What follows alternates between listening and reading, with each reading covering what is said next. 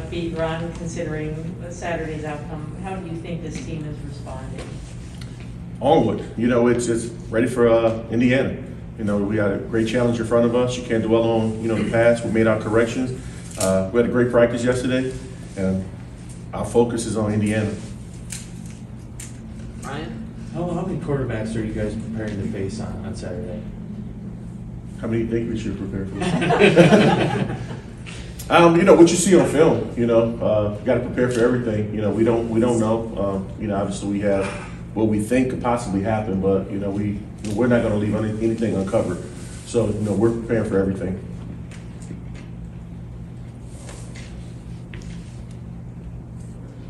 I think 2 weeks ago, Steve said he wanted to see this group generate more turnovers. Are you pleased with where that seems to be trending right now? You always want one more than whatever you get. For us, if you could average forcing 3 turnovers a game, that's quite a significant number. And but anytime we have an opportunity to make a play on the ball, whether it's in the pass game or the run game, with punch outs, that's something that we work on diligently every day. Our focus is forcing turnovers and getting the ball back to the offense. So just every opportunity you have, you're always going to want more. Ron, what do you remember from the 2001 game? You guys, obviously lost in the last seconds of their tight game, I guess, and then you had that controversy of ball. How did you guys respond after that game? After we fixed the locker room when Larry Foote destroyed it, we came back. The one thing Coach Carr told us was, kind of the similar approach that Coach Harbaugh has. It's a fighter's mentality. You get punched, you don't lay down on the canvas, you get back up, and you keep swinging. And that was our philosophy 20 years ago. That's our philosophy this week. How long did it take you guys to get over it, though?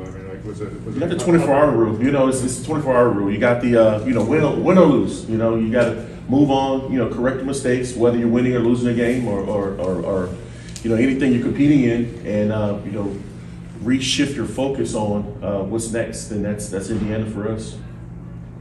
Michael? Ron, earlier this week, Jim said that there were some fits on the back end that could have been improved a little bit on some of the big plays. What have you thought of the angles that the safeties have taken the last couple of weeks, and is that an area that needs to get better? No, absolutely. It's something that we're working on all the time.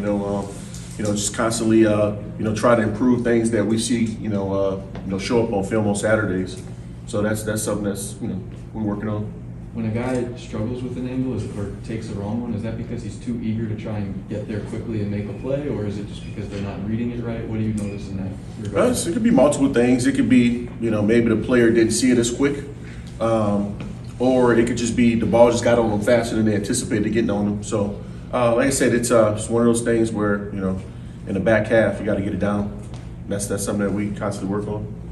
Isaiah? Now that the college football playoff rankings are out, how much do you guys internally pay attention to that? I'm gonna be honest with you. I don't even know what they look like. I don't, really don't pay attention to it. I don't think many of us do.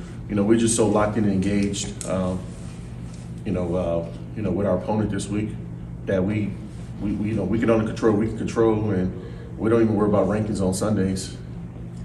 Usually you hear about it, whether the kids talk about it or maybe something you might see on social media scrolling through or something, but I don't think, no one's really talked about it. From your vantage, Ron, even as a receiver and now watching from the other side, how do you describe what Andrell Anthony did last week and the progress he's made in practice to get to this point? Yeah, it's pretty unique, obviously, having a chance to start off with Jarrell. When I was with the receivers briefly, just watching his development from that point in January all the way to now. And, he's a kid that has a great career ahead of himself.